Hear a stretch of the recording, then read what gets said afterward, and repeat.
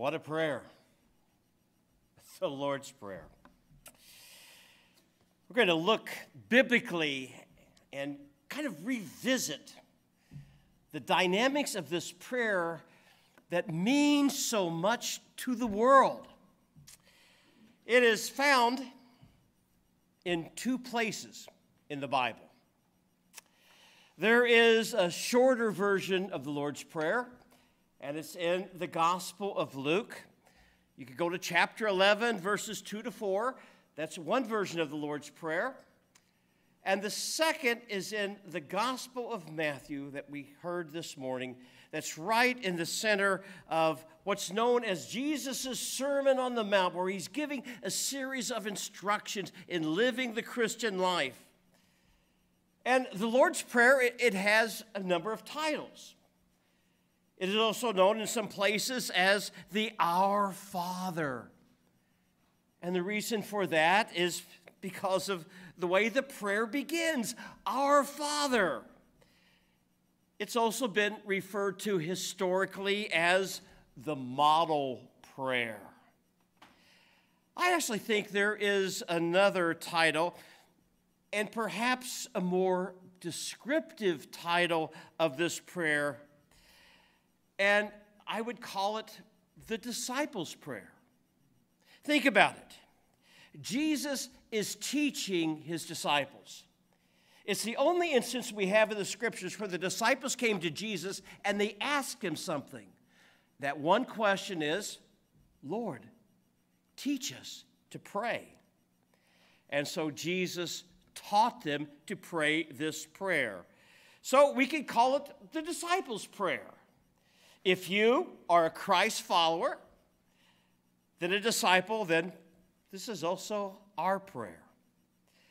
I'd like to briefly go through the pieces of the prayer. We've heard that in drama. We heard that in song. And now let's look at that prayer in word as well. The prayer begins with what all prayers should begin with, praise and adoration. It begins with, Our Father in heaven, hallowed be your name. One thing I'd like to underscore that maybe you haven't thought of before, it is how this prayer begins. It doesn't begin with my Father. It doesn't begin with great white father or great black father or Asian father. It doesn't even begin with Allah, but it begins with our Father. I think that is very intentional and very instructive. God is not just my Father. It's just not my thing. But God is our Father. We cannot go anywhere without being together in this. I read recently that there's 30 wars going on in the world today. Most of the wars, they are civil wars. They're countries that are fighting among themselves. We have a tendency to divide ourselves by tribes. We divide ourselves by color. We divide ourselves by nationalities. We divide ourselves by ideologies. But this prayer, if you think about it, is a movement of bringing persons together around what? Our Father. Now, are there differences? Of course there's differences. Let me ask you this. Do you totally agree with all your brothers and sisters? But don't you have the same father or the same mother? There is something about that dynamic of being a part of the family of God. And so it begins with our Father. Doesn't mean that we all agree. But there's something about that dynamic that there is the human family, if you will, that we are all a part of. But then the prayer, it zeroes in where it says, hallowed be your name. Hallowed, what does that word mean? It means holy or to be held in reverence. So when I pray, it is a reminder when I say, hallowed be your name, it is a reminder of the name that I carry. When I go out into the world, when you go out into the world, we carry God's name. And here's the awesome reality. We reflect God's reputation in our life. We make God's reputation what it is. So, what I pray is, God, allow me to carry your name and your honor, because how the church expresses that is a reputation of God. I like a kind of a street vernacular. Live in such a way that the preacher won't have to lie at your funeral. Okay? I think about carrying God's name and God's honor, and how I react to other people reflects that as well. How I act, a joke I tell, a joke I laugh at, a suggestion I make, it all reflects ultimately God in our world, God's reputation. So every time when we pray, hallowed be your name, we need to also think in terms of how am I reflecting God's reputation. Hallowed be your name. And then the prayer goes on. It's kind of the matter of the kingdom we live in, and that we may be in the will of God. For it says, your kingdom come, your will be done on earth as it is in heaven. You can't think of that prayer then, knowing that not too long after that, Jesus was on the cross. He prayed, may this cup pass from me, but then he said those remarkable words, but not my will, Father, your will be done. Jesus carried that prayer that he taught of the Our Father all the way to the cross. And in it, I am reminded also of my dependence as I pray this prayer to live in God's will, but also of the needs that I have as I embrace in his will and become the whole person that God has created me to become.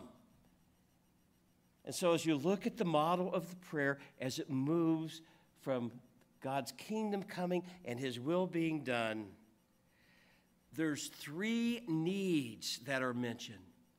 3 needs, and they are true for every one of us. And these 3 needs that we find in the Lord's Prayer, they deal with something in our past, and something in our present, and something in our future. The first one, give us today our daily bread. I like that. You don't need any more from the drama. That was spectacular. Daily bread, though, it has to do with what I need today. Today. Physically, spiritually, to attain the purposes that will honor God, and that those things that God created me for to be about will be realized. On Sundays when we gather for Holy Communion and we recite those words of Jesus where he said, this is my body that has been broken for you.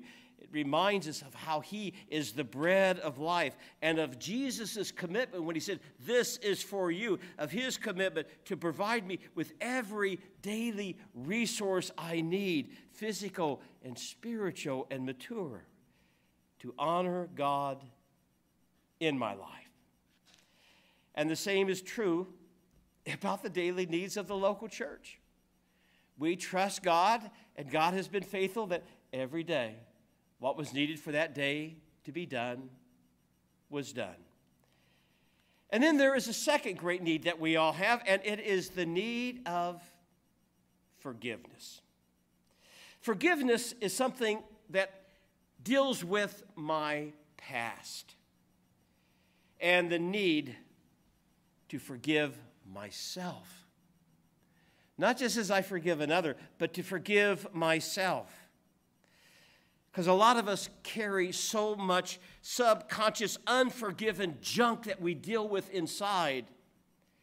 And as long as we have that going on in our lives, we can never be free from the past so that we can focus on God's future.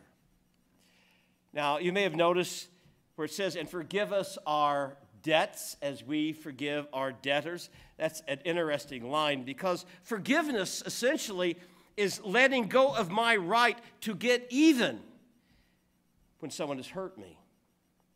But that's an interesting phrase because we know that there's different versions of the prayer. And some of you may wonder, what's going on here? Why do I go to one church and I hear some words and I hear another? Well, first, just to let you know biblically what's there, Matthew's gospel in the Bible, it uses debts and debtors.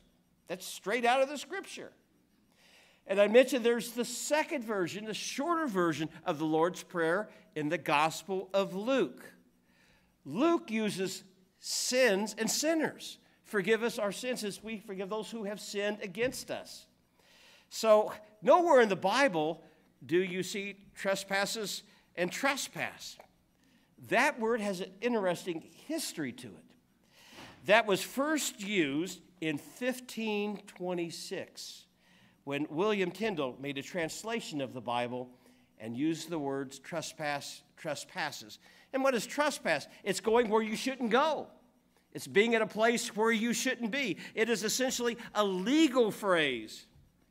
So after Tyndale used that word in a translation, it was in 1549 that the Church of England adopted it for the Book of Common Prayer. And that's how in a number of our primarily Protestant Reformation on churches, you find that word was used. But if you're looking at just a biblical use of the word, it's either debts, trespasses, or sin. They're all the same, okay? It's an innuendo.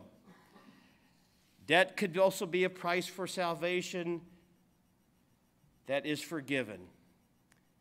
A trespass is an unlawful act. They say the same thing. And it's just another historical illustration of how the church in worship would evolve things that would be more relevant in its language. And the church continues to do that, as worship today is very different than the early church. I mean, they didn't have all the stuff that we have now for projection, but ways of using the arts. And then there is a third great prayer and great need, and that is to pray for strength to live the kind of life that God has challenged us to live. And that is, and lead us not into temptation, but deliver us from the evil one. That third great need is protection from the temptations that could rob me of the life that God called me to be about. It is to pray, Lord, free me, or protect me from those things that can just derail my life. Derail me from God's purposes in my life so that I may fully attain the future that God has created me for. I need protection there. Three great needs that I remember every day in prayer. They are dependence upon God for the daily provisions, for forgiveness of myself and others, and freedom from the things that can derail me from God's future. Now, a number of you may have heard a postscript to the prayer. For thine is the kingdom and the power and the glory forever. Well, one thing, it's not in the Bible. It's nowhere there. It's not used in all churches. Some churches stick with the biblical version of it. But it was not included in most of the scriptures because it was not in most of the most ancient and reliable sacred texts that we have. That expression, it does go back with quite a history. It was around 100 A.D. that it was adopted as a doxology to the prayer that our Lord taught. And a doxology It's simply a liturgical expression of praise to God. It's like hearing something and saying, amen, or glory to God, hallelujah, yes, make it happen. And when we say, for thine is the kingdom, the power, and the glory, there's some theologians that actually believe that those are also words that relate to the Trinity. For thine is the kingdom, that relates to God, the Creator. The power relates to God, the Holy Spirit. And the glory relates to Jesus, the Son, who was resurrected in glory. So it's not uncommon in the history of worship and liturgy for doxologies to be added, because they complement and they point us to what the prayer is about. So in conclusion, the Lord's Prayer is the most unique prayer in the Bible. And in all of the instructions of Jesus to his disciples, I'd like to conclude with what John Dominic Crossan, in his book, The Greatest Prayer, wrote about the Lord's Prayer. I think he's on target. Listen to these words. The Lord's Prayer is Christianity's greatest prayer. It is also Christianity's strangest prayer. It is prayed by all Christians, but it never mentions Christ.